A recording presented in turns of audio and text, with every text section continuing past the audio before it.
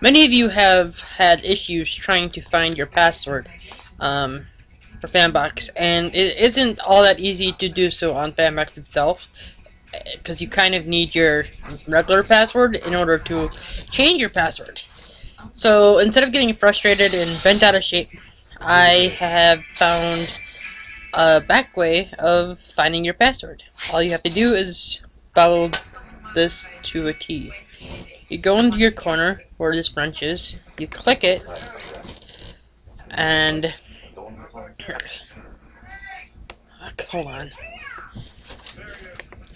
You go to options, which will be down. Hold on a second.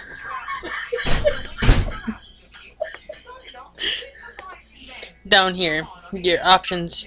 As soon as you click options, it will take you to a screen similar to this, and then you have to click personal stuff.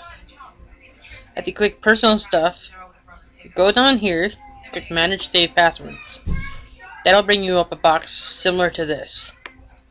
You find your Fanbox one, and you click it, and then have the option to then, if you scroll over here, put your mouse over, you can click it and you can show your password. Now, since I use Fanbox daily, and a lot of my passwords are kind of similar, I am not actually going to click it, because I don't need to reveal to you my password.